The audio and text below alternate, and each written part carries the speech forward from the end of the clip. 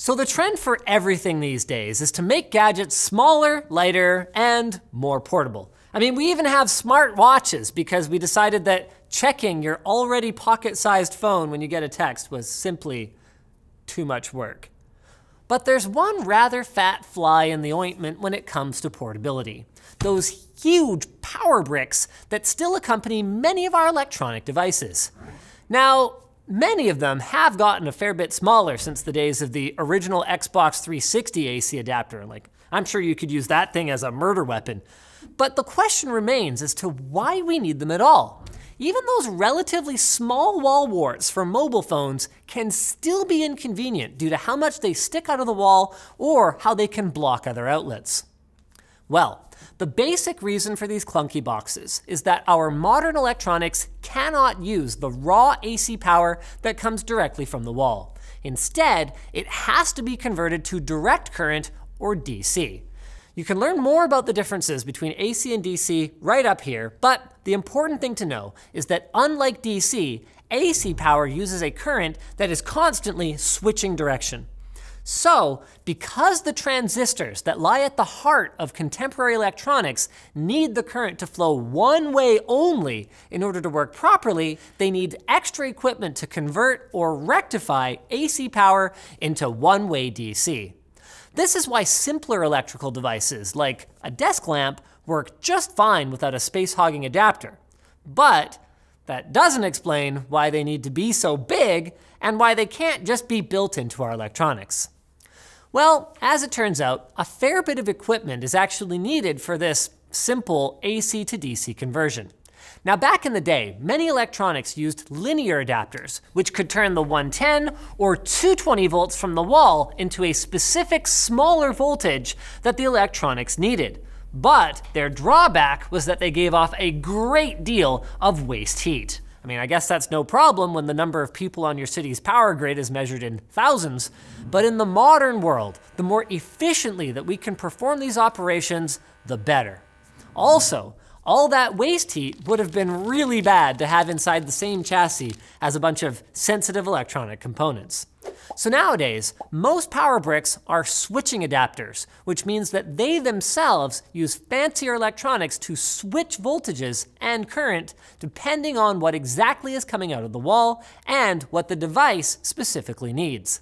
Not only does this allow your electronics to work in countries with different voltages, as long as you've got a simple plug adapter, it's also a lot more efficient than the older linear power bricks, which is why some devices do have integrated power supplies, like some monitors.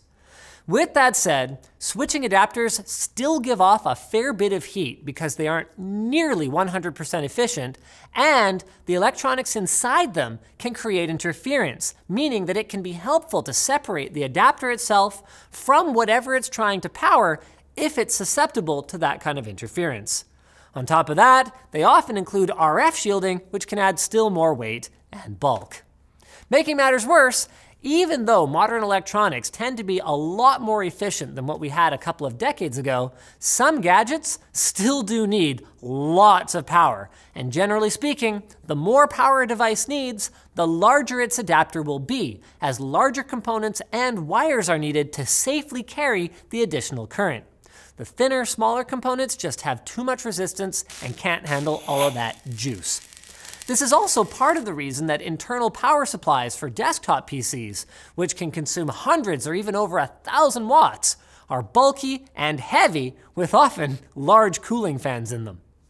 Back to our mobile electronics for a moment though, these too have a lot going on, but in a much smaller space, and building power delivery directly into something like a phone or a gaming laptop would not only add undesirable bulk, but possibly make the whole system too hot to function and increase the price of replacing the power adapter in the event of a failure. So, the good news is that while we won't be getting rid of them outright anytime soon, as electronics continue to get more efficient with processors becoming more powerful while simultaneously needing less energy, AC adapters should generally keep shrinking or at least stay smaller and lighter than they used to be. Good thing too, because I never have enough room in my suitcase. Speaking of room in your suitcase, I'm sure you could make some room for Massdrop's Sennheiser HD6XX headphones. These things sound fantastic, and they are one of Massdrop's all-time bestsellers with over 50,000 units sold. And no wonder, they've got an unchanged driver and sound structure compared to the HD650s, which are a modern classic delivering balanced mid-range and natural sounding bass. And they've got a couple of improvements, including a detachable 6-foot cable instead of a 10-foot cable, so you don't have quite as much wire to manage. It comes with an 1/8-inch plug that's versatile for everyday use and a 1/4-inch adapter, and includes Sennheiser's long-term support. So check out the link below to join the drop today. So thanks for watching, guys. Like, dislike, check out our other videos. If you have a comment, please do leave one, especially if you have a suggestion for a future video you'd like to see covered. And don't forget to subscribe and follow so you never miss a Tech Quickie. Never. Not even once.